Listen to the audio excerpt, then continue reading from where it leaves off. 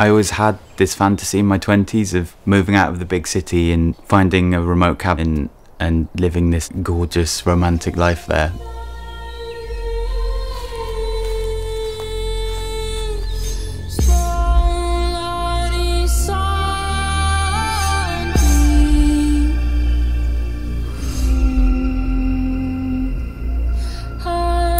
I started making some embroidered headpieces for Björk. There's kind of an automatic impulse that's kind of flowing down my arm, and quite often I'm just absorbing the nature that I'm seeing around me.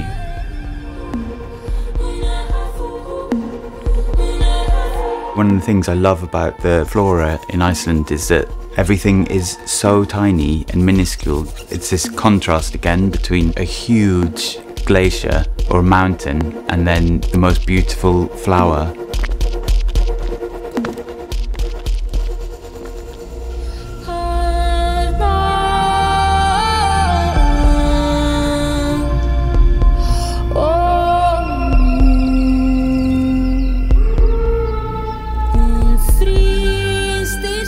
I want to just embroider it and make it permanent and just preserve it in an artwork. Embroidery is quite an ancient and traditional craft, but to me it's really futuristic. It's like this kind of housewife, save it for winter before it dies.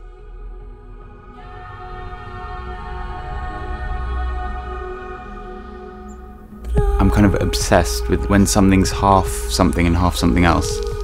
I love things in a process of transformation. When you can't tell if it's a plant or an animal, that's often the boundary that I really relish being in.